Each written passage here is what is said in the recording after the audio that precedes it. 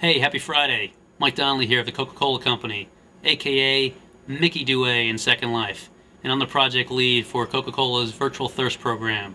It's a contest, if you haven't heard, that we have in market where we're asking people to help us develop a virtual vending machine of the future.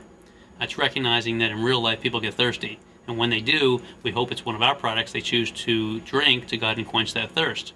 Well, with the great upswing in use of virtual worlds, and Second Life in particular, it's our theory that even avatars likely get thirsty. And it's also our theory that what they likely thirst for most are experiences. So our contest is really all about developing an experience machine, some type of futuristic appliance that would deliver happiness and positivity and excitement and a bubbling, great, wonderful experience on demand. We're doing this because we think some of you may have some fun in developing this great new experience machine right along with us. And we're also doing it because we want to learn how to become better marketers. We want to learn how to best market within virtual environments. So one of our guiding principles since the very beginning of this was to listen, to really listen from beginning till end, and actually respect the community, respect the environment, and respect the economy that's already taken Second Life to where it is today.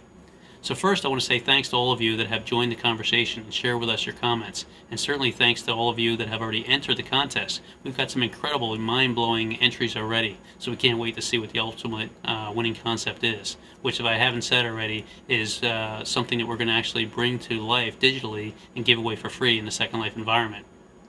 I'm doing this video blog specifically just to share with you some of the most common comments that have come up thus far and address them the best I can.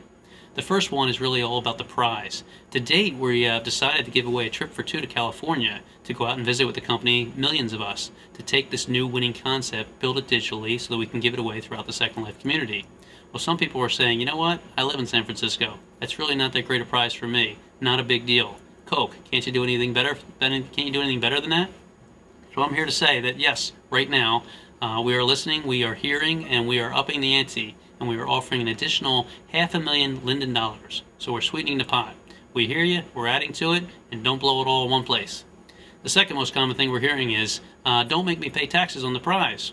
Well, while I'd like to fix this one, there's not much I can do about it. It's one of those legal things, something to do with the tax code or how contests are regulated.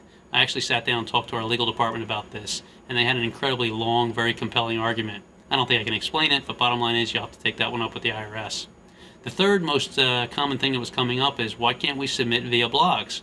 And ultimately we decided against this to protect your rights. We thought long and hard about it, but we needed to be sure that the idea was really yours and not something that you may have read about on someone else's blog or, say, someone else's Flickr site and just ended up tweaking it a bit. So I suggest you just go ahead and stick to one of the four methods we already have in place. You can enter on VirtualThirst.com, you can enter on MySpace, YouTube, or of course in-world on Second Life. The final thing that came up was, why should I sign Coke intellectual property rights for my idea? And this is another legal issue, just something I can't overturn. Frankly, it's, if you were to come up with some crazy sounding idea like my machine would vend Coke in an invisible bottle, and then in the year 3000 or so, invisible bottle technology came into fruition, we would actually have to ask you, or I guess your grandchildren in this case, for permission to do so.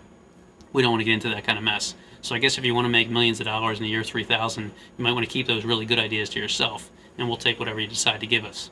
So again, the purpose here was just to let you know that we are listening. We really appreciate your feedback. We really appreciate your entries, and you can continue to do so right up until the final date on May 25th, 2007. Thanks again, everyone, and have a terrific weekend. Bye-bye.